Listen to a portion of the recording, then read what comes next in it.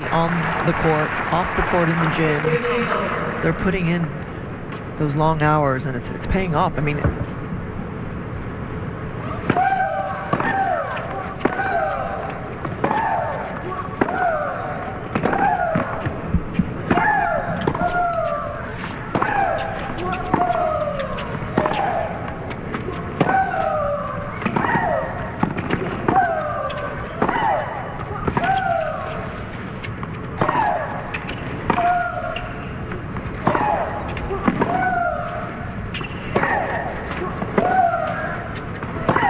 that was an example where she's got to step in and take some of those floaters in the air.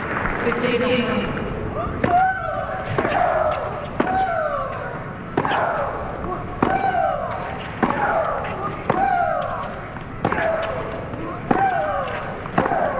Patient, she actually retreated a bit there. Tries to drive it through, and in Australia got into trouble sort of on the run from a bit of a defensive position. when you play so flat like Sharapova and you get tense, it's so much harder. And that's a gift. Only her third double of the match, but coming at a terrible time. You know Azarenka wants to finish right now.